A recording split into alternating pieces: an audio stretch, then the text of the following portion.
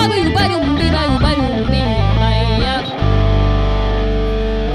and music with Oskie and CD. Yo!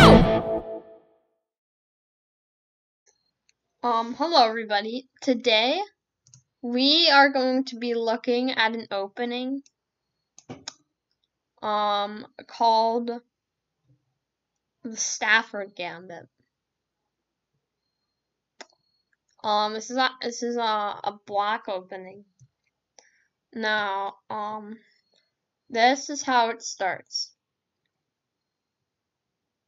It's E4, E5, right?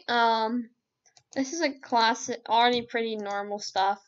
Sometimes it can go into the Roy Lopez, but this is the Petrovs. And then usually after takes, you go pawn to d6, attack the knight, come back, or if they, because you can't take right away, because then queen e2, and after the knight moves, or then you have like a discovered sec, and then you win the queen, and if it goes block, you still win the queen because the knight takes. So you have to attack the knight, and then you take, and then if here, then the queen can block, and then you can move the knight back. But we're going to be looking at a gambit, so this is the Stafford Gambit. You actually give up this pawn, and so this is how it goes.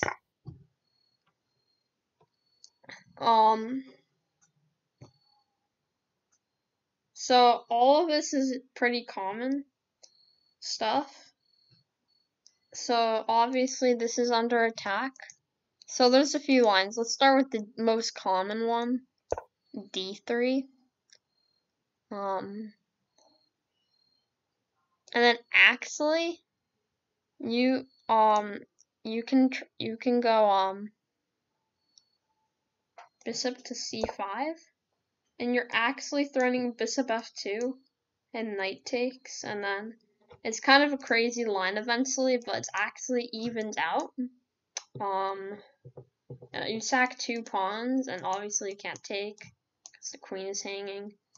But there's a lot. But from here, another one from here actually, a most common line, a common trap is here, and this is actually pretty funny.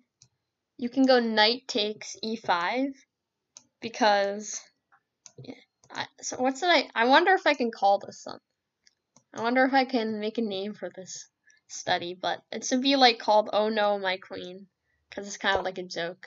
And then if takes, then you're just getting, and you say, "Oh no, my queen," but really, you're checkmating, because after the king is forced to go here, this is actually checkmate. The king has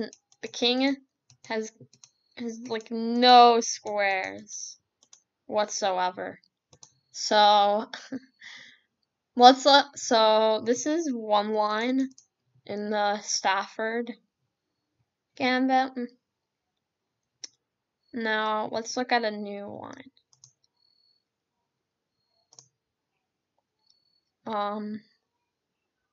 So we can look at this again. It's the same thing, pretty.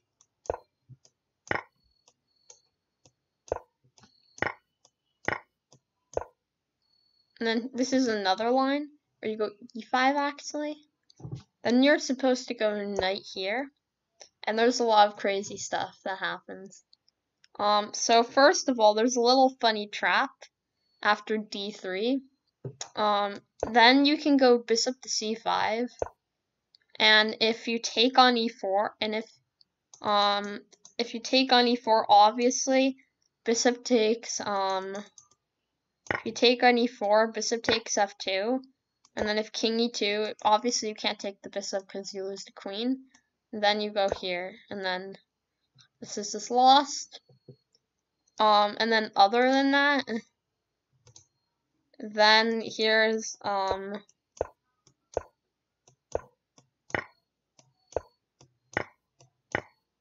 and here after d3 here, here, and let's say you just, and obviously you're threatening f2. Let's say you try like a move like bishop to e3, block, then you actually take. You still can't take because of this, and then that. So you have to take back, and then you go queen to h4, check, and obviously if the king moves, then it's checkmate. So then you have to go g3, but this is a common trap. Knight takes c3, and after pawn takes g3, you take the rook, and this is winning, because you get a pawn and a rook for a knight. And look at the king, it's weak, the queen is infiltrating. You can even try to go here and try to attack, and even this castle queenside even. It doesn't even matter necessarily. It's kingside or queenside. But this is another line. So obviously this is one of like the trappiest trap openings. Let's think, is there any other lines? Oh, there's a lot of stuff. Let's add a new chapter. But this, I think there's a few other lines.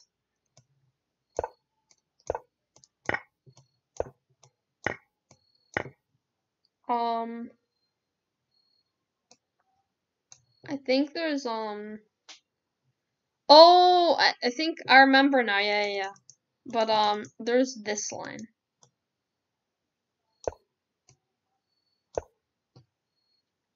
Right here, just attacking f2.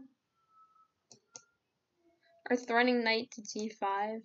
This is just a common trap if you just move piece, and then this obviously isn't good looking. Especially after here. And your queen can come in. There's just this bad position. So around here, I think another move is h3. And things can get actually really crazy. There's a lot of crazy lines, but I think this is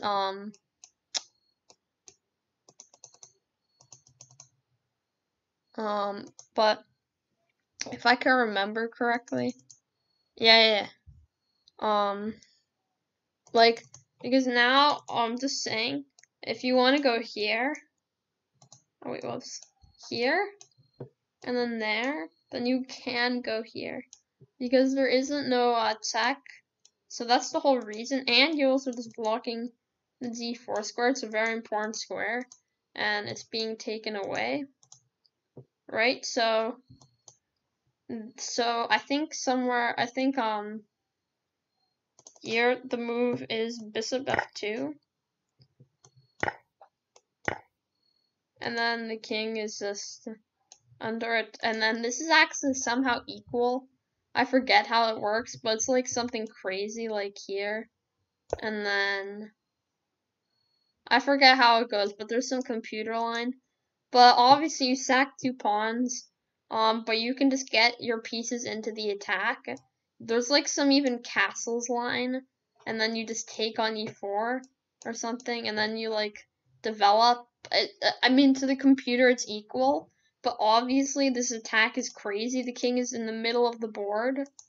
And also, just if he goes king to e1, then you can you can go queen to h4. And then this is his checkmate. And after knight takes e4, if king to g1, obviously you have a little draw if you ever want it. But here, this definitely just doesn't look that good. It's a bad position. Not much to say about it. But this is just better, obviously. I'm guessing you can just go knight f2. No, but then, whatever, but I think there's probably, you always have a draw if you ever wanted it as black, right? but around here, there's so many ideas. You can't even take the knight. You probably can just go castle and just hope for and then just keep playing. I'm not really sure if this is everything, but it looks pretty okay actually. And then after something like there, then you can go here probably, and then take the rook, or even more, and you always still have just a perpetual if you ever want it.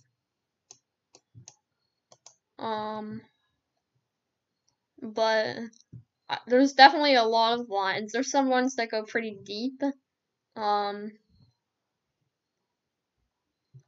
That's like, there's a lot of like h5, h4 sort of, and then like the open h file, and the king is castled. But I think that's all I'm gonna show for today. This is some of the stuff in the Stafford Gambit. I hope you enjoyed the opening. I actually learned this from one of my friends, and also watching Eric Rosen's video, and it's the trappiest trap opening ever. And there's just he goes even over a lot more than I went over. But because it's a lot to remember. But thank you guys for watching. And see you next time. Wait, I'm not sure what I'm gonna do, but adios. Peace out.